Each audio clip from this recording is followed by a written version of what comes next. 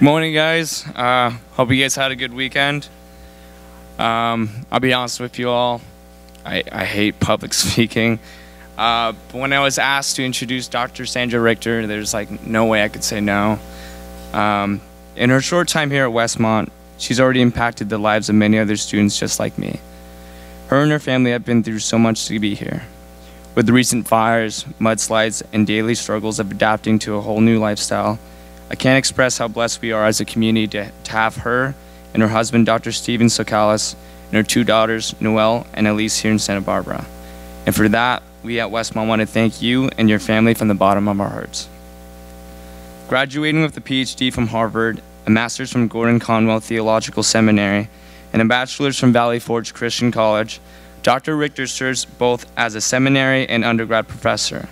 For 15 years, she's led an Israel Studies program with her seminarians and moves back and forth from the academy and the church in her work. Internationally known for her work on the Deuteronomistic history, Hebrew, and environmental theology, where was I? Dr. Richter is the living proof of a woman's rightful place in ministry. Not only is Sandra Richter an incredible scholar, she is also one of the most loving and caring individuals I've ever gotten to know. When I was at my lowest point last year, suffering from infection in my brain, professors like Sandra Richter showed me the true love and grace that Westmont embodies for their students.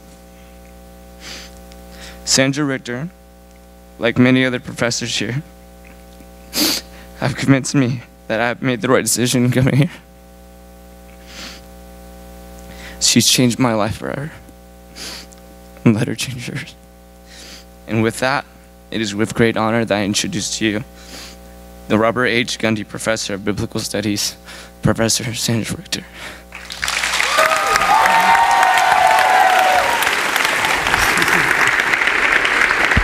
Thank you so much. Thank you.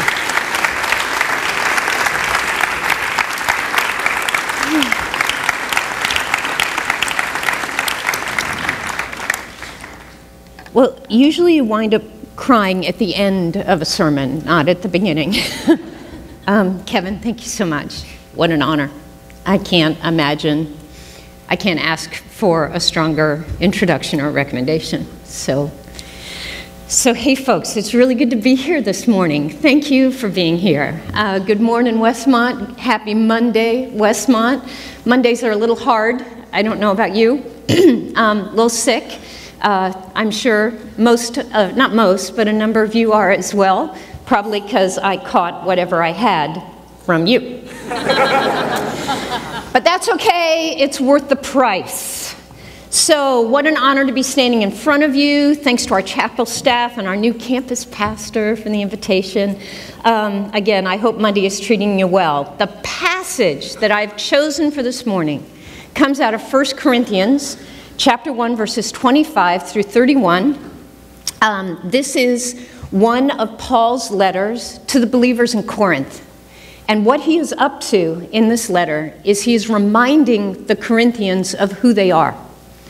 One of the illustrations I use in the Epic of Eden is that too often we as Christians, in forgetting who we've been, we lose who we are. And Paul is busy reminding them who they are and where they came from in order to encourage them in their faith. And so this is what Paul has to say.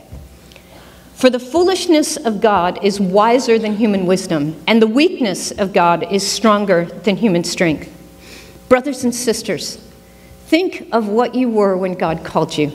Not many of you were wise by human standards. Not many were influential. Not many were of noble birth. Not many of you were valedictorians, not many varsity athletes, not many rich, not many teen star finalists. But God has chosen the foolish things of this world to confound the wise. God chose the weak things of this world to shame the strong. He chose the lowly things of this world, the despised things, and the things that are not, to nullify the things that are, so that no one can boast before him. It is because of him that you are in Christ Jesus. He is our righteousness, our holiness, our redemption. Therefore, as it is written, let him who boasts, boast in the Lord.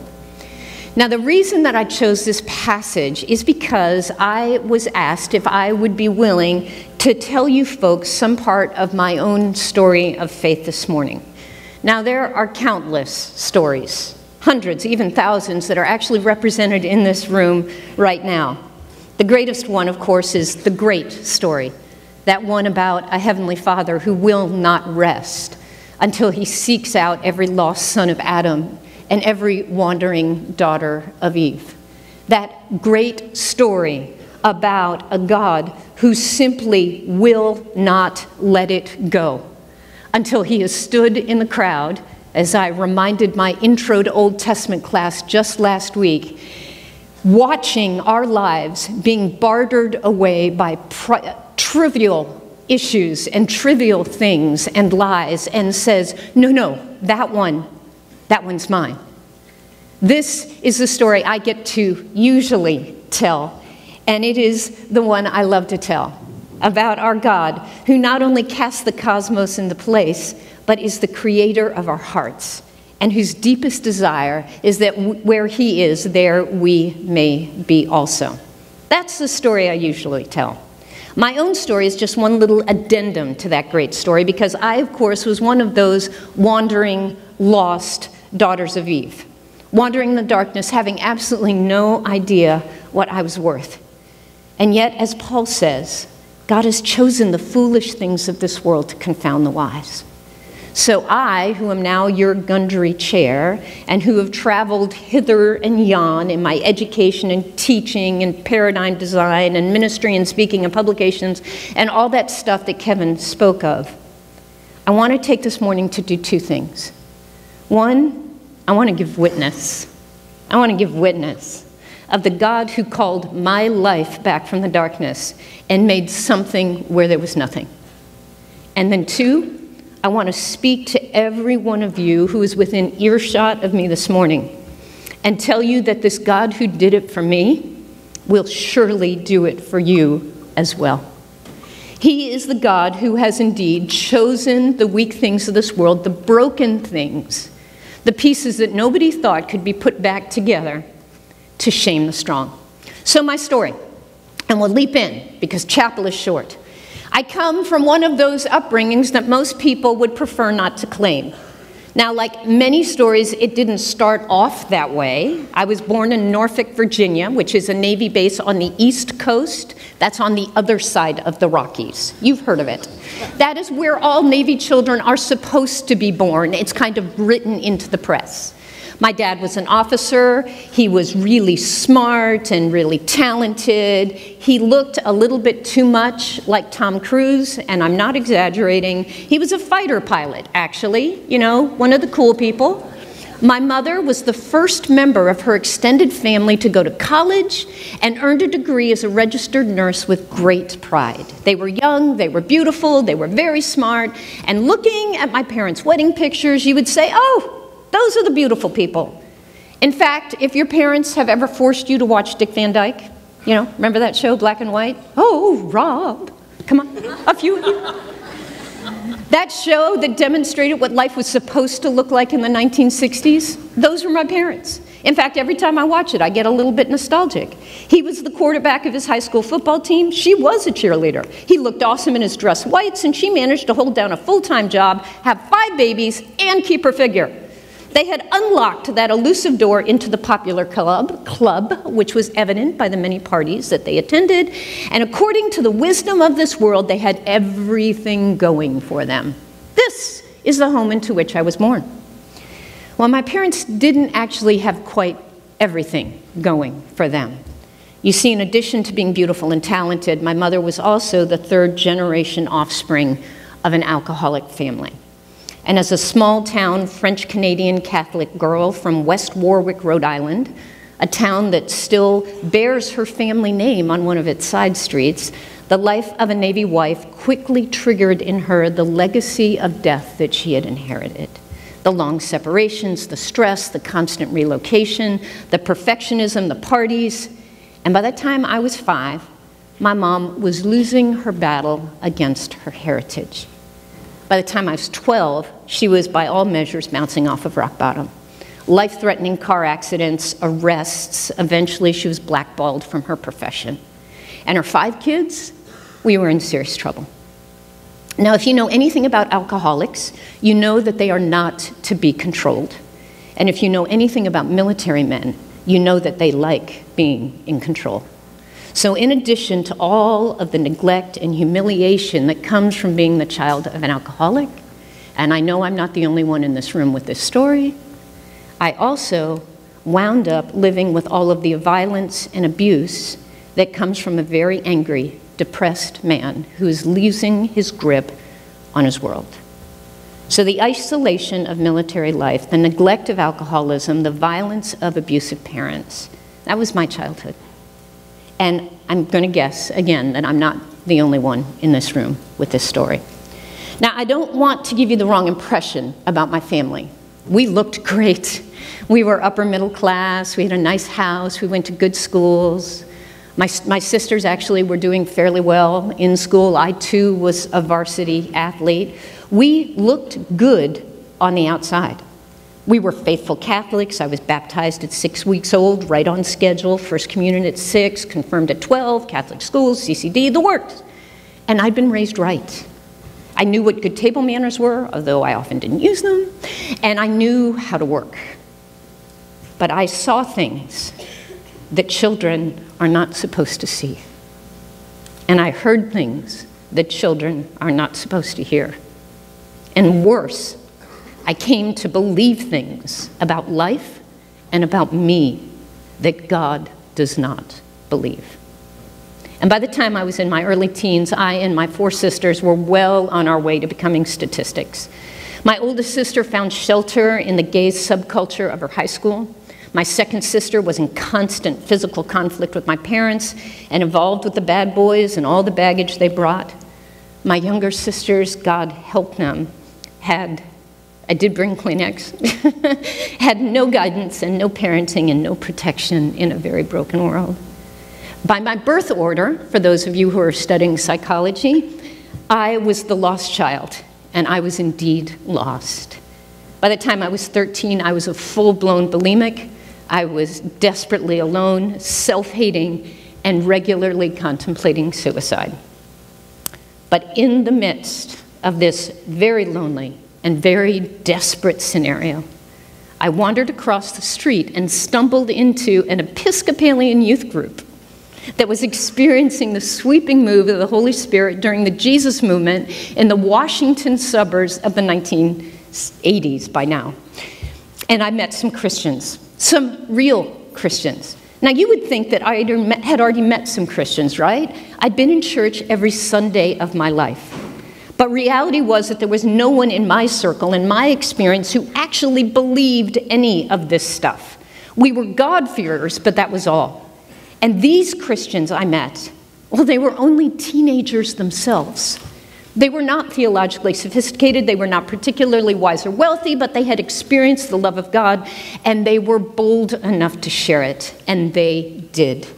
They came alongside this teenager who was so determined to never be hurt again that I was careful to reject everyone else before they had the chance to reject me. I was mouthy, I was arrogant, I was obnoxious, I was unresponsive, I could swear like a sailor. You cannot impress me. I wasn't even clean because I didn't have a mom. I had absolutely nothing to offer these people. Heck, I didn't even recognize my own need. But in reality, I was desperate for someone to look past my grisly exterior and see my wounded heart. And these teenagers actually did just that. And they did it in the most simple fashion possible. They became my friends. They welcomed me into their group. They invited me to their stuff. They hung out with me. They loved me. And in their eyes and in their actions, I began to see the possibility of something different. In their kindness, I caught a glimpse of the kindness of God. In their welcome, I began just barely to believe that God might be willing to welcome me. And in their fellowship, I began to understand what being a Christian might mean. So I was drawn to them, and thereby I was drawn to their God. Now, as is obvious by my self-description, I was no prize. No one would have described me as influential, important, definitely not cool. Tough, but not cool. You would have had to have very good vision indeed to see any sort of special potential in my life. I was an underachieving student with poor social skills and worse personal hygiene. Yes, that was me. And these kids who witnessed to me, none of whom were wise by human standards either, nor were they influential or of noble birth. I was someone who no one would have predicted had the ability in my life to make a difference. No one. I was also someone who wasn't easy to be with. But in their friendship toward me, my stubborn, wounded heart started to open. So, how did I finally come to a point of commitment? Well, remember how I told you that these people kept inviting me to their stuff? And I couldn't figure out why? Well, one of the stuff they invited me to was one of the early Jesus festivals, where some farmer out in Mercer, Pennsylvania, cut down all his corn and offered his fields to us to have this big Woodstock kind of festival, except for Jesus was at the middle of it. And so we all headed out, and they set up a big arena and huge sound speakers, and we set up tents, and all these folks convinced my parents that there would be tons of adult supervision. Yeah, right, none, zero zip. I can still remember walking through the cornfields in my flip-flop feet and cutting my feet on the old corn husks that were still sticking out of the ground. So the stage, the meeting tents, and we had at it. So I went with all of my new friends. My friends who I thought I was already a Christian. Because you see, I'd already been hanging out with them for about 2 years, and I had figured out that to be an insider, you actually had to be a believer, so I kind of had it on the down low that I wasn't actually one yet. Ha! I thought they actually thought that. When in reality, of course, they were inviting me to this Jesus festival because they knew I wasn't a believer yet. So we headed off to Mercer, Pennsylvania, lots of tents. We had an absolute blast, completely illegal fires, roasting hot dogs in the middle of the field, bathing in the river, singing until 3 in the morning. We had so much fun. We also got incredibly bad sunburns because no one in the group was responsible enough to bring like a hat or sunblock or any of that stuff. Okay, so off we are. Jesus Festival, Mercer, Pennsylvania, and I loved what I saw. Loved what I saw. And as I experienced my friends passionately worshiping their God, focused on the Word, loving each other with a type of self-sacrificing humility I had never seen in my high school, I quickly realized that these people had something I did not, and I wanted it. I wanted it bad, but I was too proud, too walled off, and too scared to ask. So I was super conflicted. Now, an important detail of this festival that you need to know is that at the end of the weekend, they had planned a baptism in one of the cow ponds in the middle of the farm. And I knew that this was coming, but my entire experience with baptisms involved very small babies, lots of satin, and this bird bath thing that they called a font. And I honestly had never paid much attention.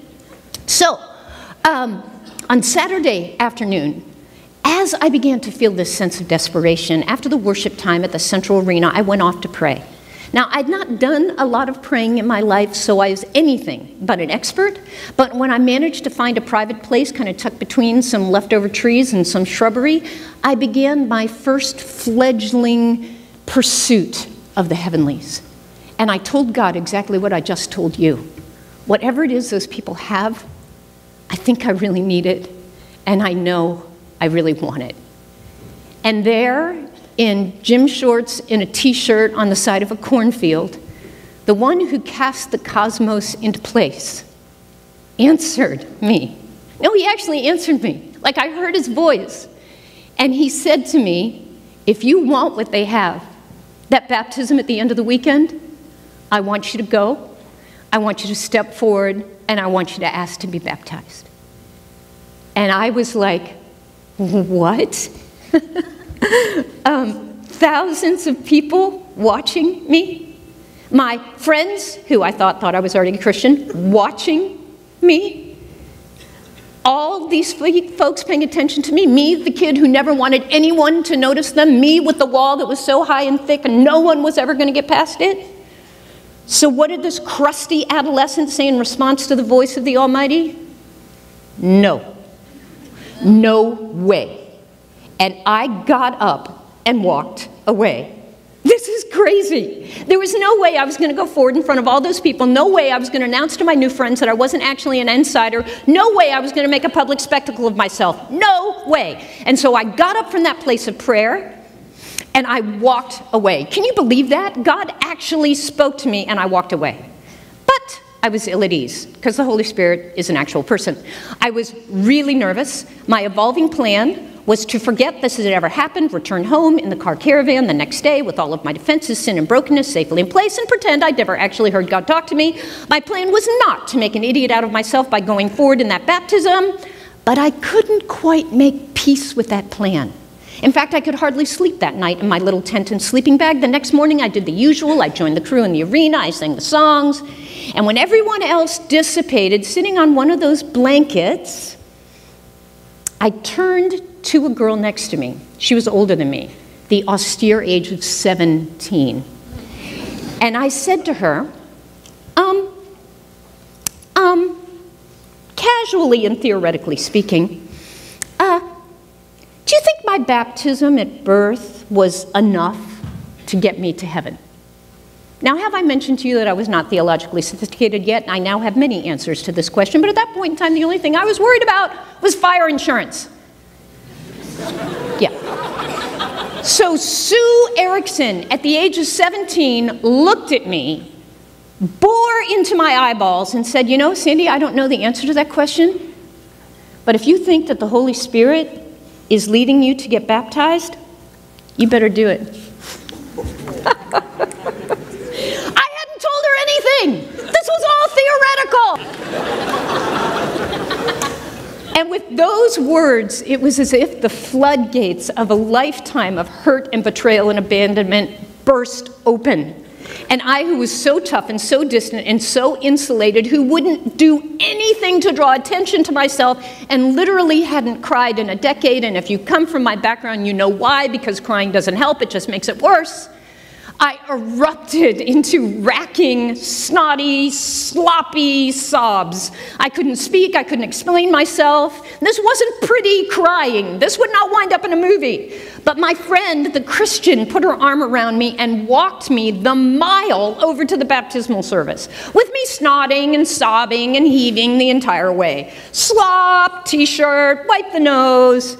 And when we got there, there was this huge crowd gathered around the cow pond, and they're all lost in worship. This is the Jesus movement, okay? No one's got their eyes open. Everyone's swaying back and forth. There are hundreds of people. And while I'm sobbing and snotting and crying, and don't want to draw 1 ounce of attention to myself, excuse me, pardon me, I have to get to the water. I have to get baptized. Let me through, please.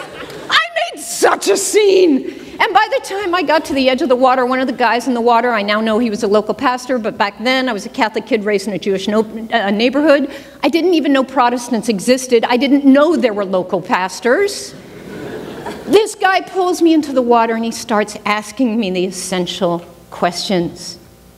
He said, do you believe in Jesus?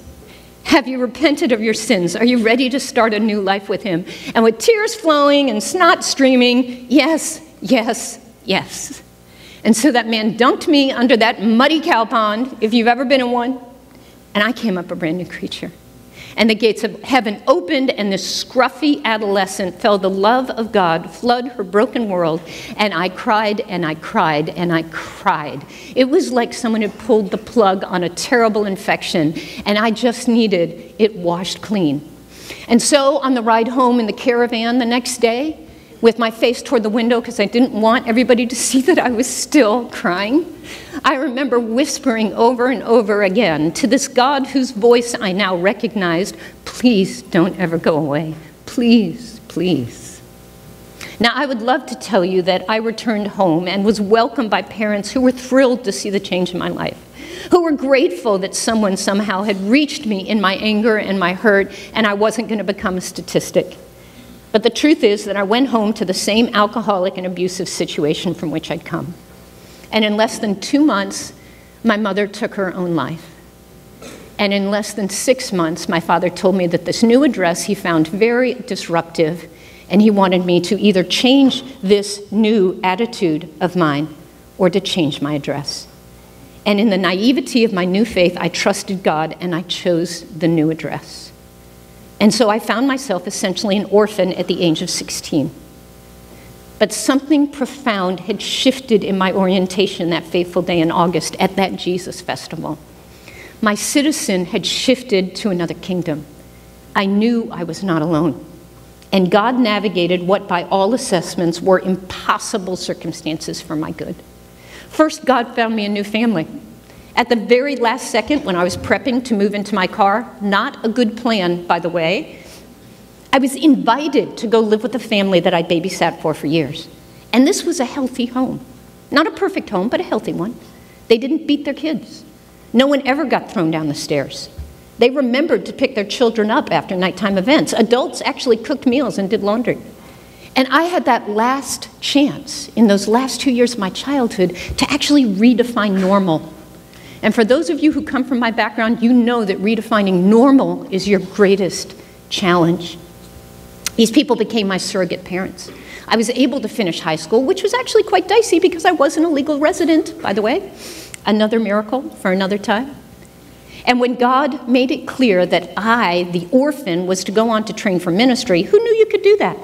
Who knew there were things like Bible colleges and ordination and Protestants? Yeah, who knew?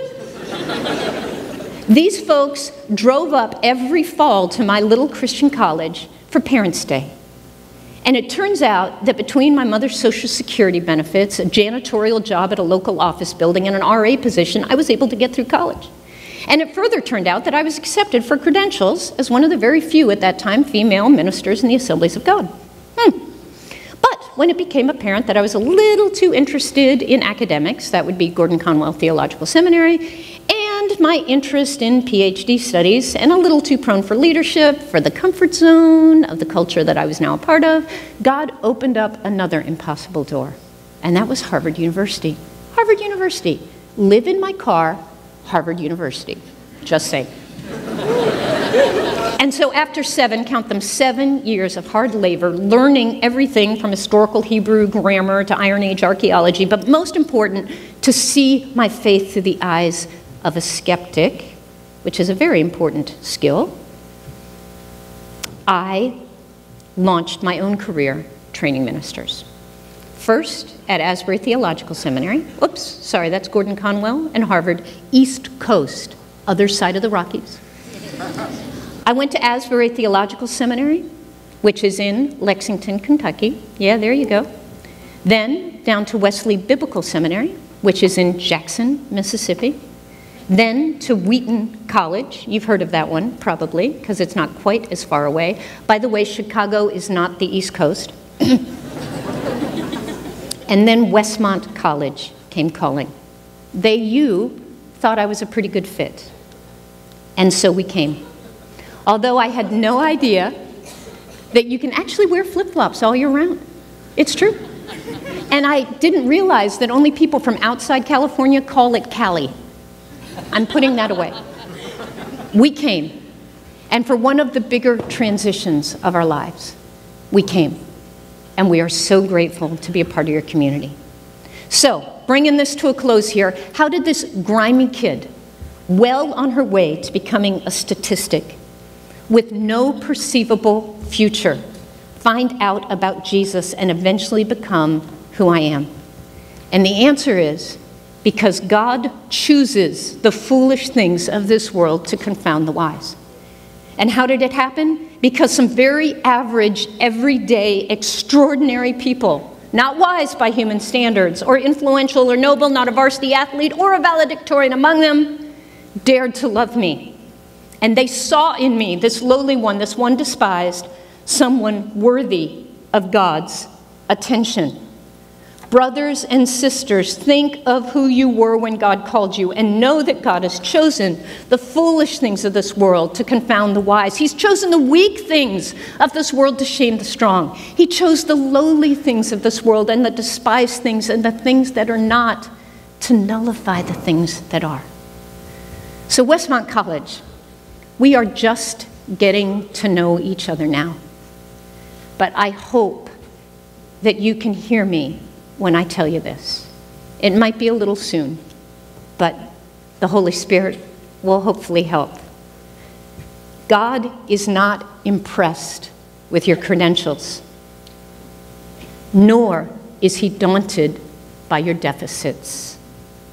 It's not about who you were. It's not even about who you are.